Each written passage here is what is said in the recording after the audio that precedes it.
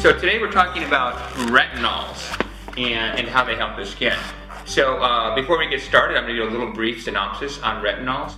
So retinols improve coarse wrinkling by a couple of ways. What they do, the science of retinols, is they increase collagen synthesis, which induces a protein called c-Jun, and that alters a TGF-beta expression. The other way they help us with the anti-aging process is they inhibit collagen degradation, or the breakdown of collagen. And this works in several ways, including MMP inhibition. What this looks like in a microscope is collagen is actually repaired in the dermal layer. And this increases more normal collagen formation, and this increases the elasticity of tissues, and also increases blood vessel formation. Finally, what happens with retinols is it increases skin smoothness and decreases the roughness of the skin. And this works, again, with a different process. And this is all based on scientific evidence. It initiates increased epidermal proliferation. What that means is your skin cells are going to turn over faster. When we're younger, our skin cells turn over about every 14 days. And when we get older, it can happen about every 60 days. And this happens mostly with binding of the EGF and anti-amphoregulin receptor.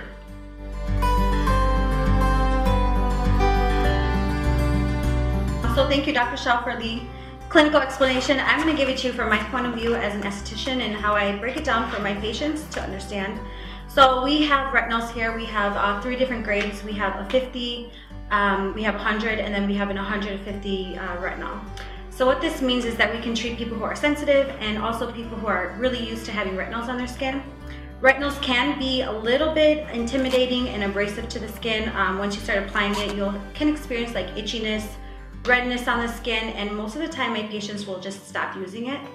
But you really want to keep using the retinol and for your skin to get used to it. I always recommend at least use it for a month, go through the stages, apply a moisturizer along with this retinol, and your skin will start to get used to it. So the way I explain a retinol is a BHA molecule. So it is really small and it's able to get down to the basal cell. So in the basal cell we have our juicy collagen, we have the collagen down there, and the fibroblasts communicate to the collagen, which produces more collagen when that retinol is communicating down to the fibroblasts. Fibroblasts communicate to the collagen to keep producing more. The interesting thing about collagen is that we start to lose about a teaspoon a year of collagen after the age of 21. So retinols are the gold standard in anti-aging. I recommend it to all my patients, from hyperpigmented patients, patients who are coming into Botox. This is what should be in your skincare, is a really good retinol. We have medical grade retinols, which are really different from what you find at like CVS. So our retinol here is pure. It's made very fresh. It's made to order, and like I said, we have 3 different kinds of retinols, which you can't really find anywhere because most of the time you need to have a prescription for a really good retinol. Here you can come on in, get our 150, and it is good as a prescription strength.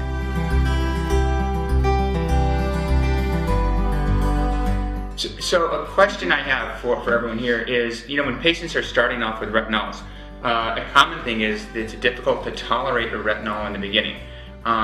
Do you have any tips or hints for patients, Ranen, about ways to tolerate a retinol? Sure. So it is a bit abrasive, and I do tell my patients to wear it, to apply it at night on a clean face about once or twice a week. And depending on that, and then they would be able to progress and be able to wear it 3 to 4 times a week.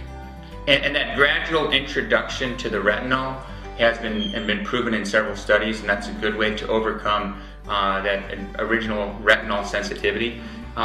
Sarah, any other ways you have patients get used to retinols?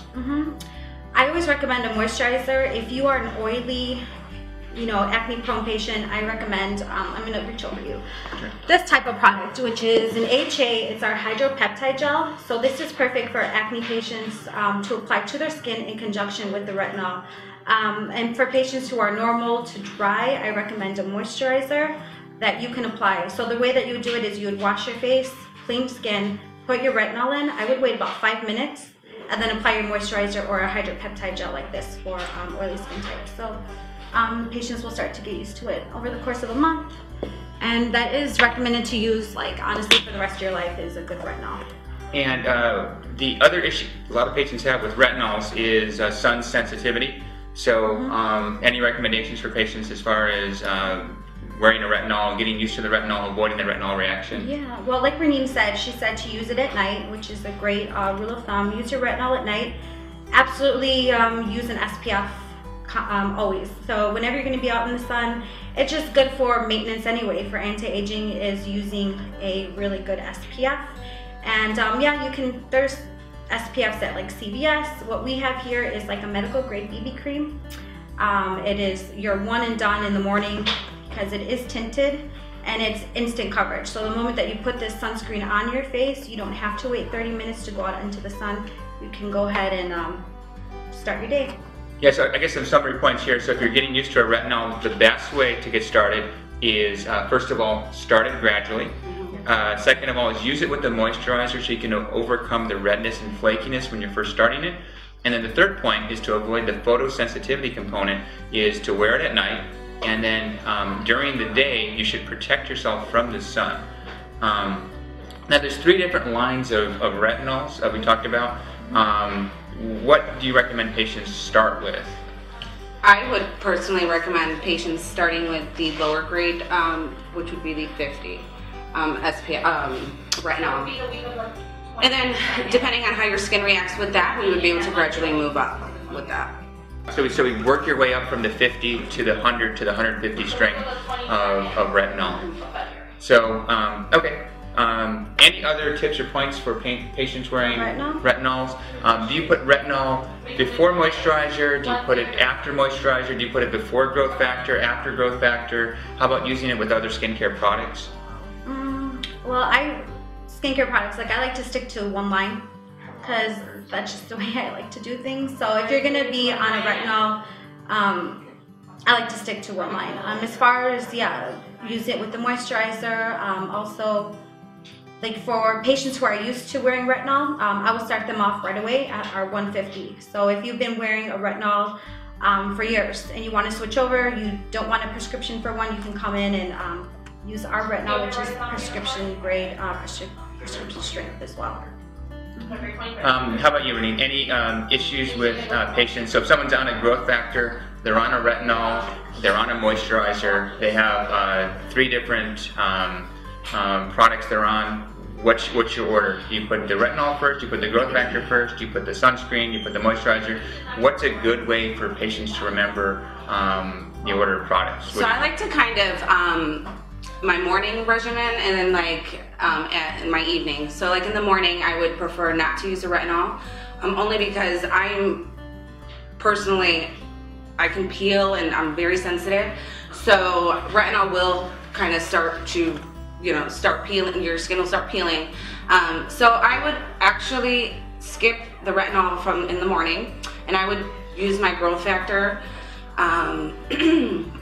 moisturizer and SPF and an eye cream. That's all I use in the morning, and that's what I actually recommend my patients to do as well. And then at night, I would do the retinol, like Sara said earlier, wait a few minutes and then put on your growth factor and night cream as well. And I think some of the evidence, with tolerating retinols, the growth factors, believe it or not, can help patients tolerate retinols better. Because what happens with the growth factors is they stimulate sebum. And with the sebum, you're going to get a little bit faster recovery from the retinols. So a lot of times, one easy way to remember is to start with the clean face, is put your most potent product first. And so sometimes I kind of go back and forth with retinols and growth factor, which one to put on first. But I think they both have some merit. And I think generally speaking, you're going to start from thin to thick. And thick, generally speaking, is going to be a moisturizer. So you're going to put your active ingredient first. Then from your active ingredient, you're going to work your way towards sort of the protective elements, and that leads us to moisturizers, which if you're wearing that at night, is going to go on layered after your retinol and after your growth factors. Any other tips and pointers about retinols? I think we covered it all. Just keep using it. Once you start, like Ranen said, when you start to see yourself peeling, itchy, it's actually a good clinical endpoint. Like, you want your skin to look that way. You just have to, you know, go through that process, and I promise you, if you get through that hump of the itchy, peely skin, you'll be really happy in the long term. But another thing to always keep in mind, though, also with using retinol, any kind of retinol products, you do want to be aware of the sun, of tanning, of hair removal, of any kind of peels or anything like that. You definitely want to stay off of it for about a week, and make sure you let your esthetician know, or your doctor, that you are on a retinol. So do you have a, you know, so if someone's coming to you for a peel or a laser procedure, what's your stance on retinols? Do you want them on it? Do you want them off it? I definitely want them off of it, and I want them off of it for at least a week, only because the face is a lot more sensitive, because it's doing its job, you know, of causing, you know, collagen stimulation, and it does cause sensitivity to the skin. So you don't want to do any kind of laser hair or any kind of or even waxing or anything like that to the face. And for it's only on the face you're talking about laser hair, not anywhere else in the body. Oh, just on, I'm sorry, yeah, just on the face. But yeah, you don't want to do any kind of chemical peels or anything like that when you're on a retinol. So you definitely want to stay off of it for at least a week. And Sarah, do you have any requirements for patients prior to procedures, similar to Ranen? Same thing, yeah, that's what we learned, yeah. But definitely want to be off for a week. And I would agree with that. I think the issue with you know, with lasers and chemical peels, the reason, you know, the science kind of behind why we want to be off of retinols is basically because what's going to happen is you're going to have less production of sebum, less production of oil. And with less production of oil, your body's not going to recover fast enough from a laser, so you're going to have a longer recovery period. Another question with retinols that kind of comes up is patients who are pregnant. Ranen right now is, how many weeks pregnant are you right now? I am 25 weeks. So a common question is, I'm pregnant, I love how my skin feels. Can I use a retinol when I'm pregnant, Ranen? Unfortunately, you cannot. You definitely want to stay away from any kind of retinol products, any moisturizers with retinol in it, any kind of, that's a big no. So unfortunately, we cannot use that. and again, the science behind this is it's from the oral form of retinol, basically, which is a vitamin A derivative, and you know, the trade name of this is Accutane. And when patients who took Accutane took it during pregnancy, there was a lot of birth defects. Now, there's never been a known reported birth defect with the use of a retinol or a Retin A during pregnancy. However, you know, based on this science, I don't think anyone has to take any chances, particularly during pregnancy. Ranen, you're going to agree with that, of obviously being pregnant. So a lot of my products with vitamin A or any, you know, I definitely just stay away from. I don't even touch. So when I'm using it on even when I'm using it on my patients, I'm definitely making sure my hands are gloved and protected. All right, so that concludes our talk about retinols. Yeah, join us for more exciting podcasts and YouTube videos.